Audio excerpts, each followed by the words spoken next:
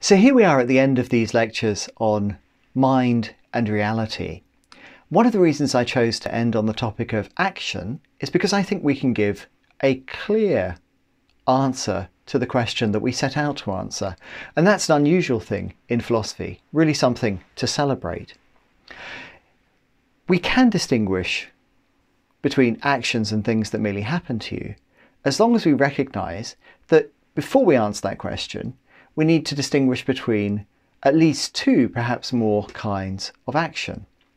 And the way to do that is to identify patterns of explanation in which actions feature. The associative pattern of explanation which links the stimulus and the aversion to the stimulus-driven actions, or the rationalising pattern of explanation which links belief, desire, intention and the rest. These patterns of explanation characterise different kinds of action, and they also provide built-in marks that allow us to distinguish in each case that kind of action from something which is not that kind of action, but perhaps another kind of action, or else something that merely happens to you.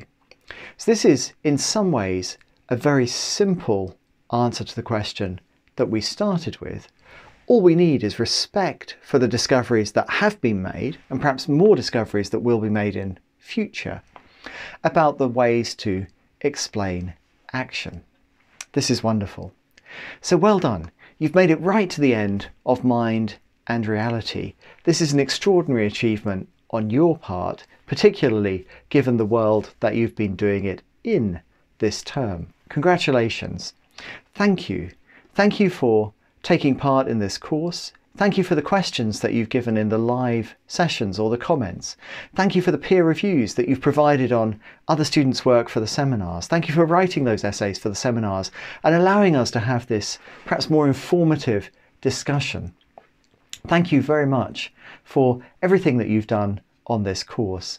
I hope that you have enjoyed learning about some of these topics, at least perhaps even all of them, and I hope that as you continue to consolidate, integrate and extend your knowledge, it will give you even more pleasure to be working on some of these topics, which are also things I'm very fond of as well. As I said at the start of the lectures this week, it's been a great privilege to be your lecturer on this course. Thank you very much.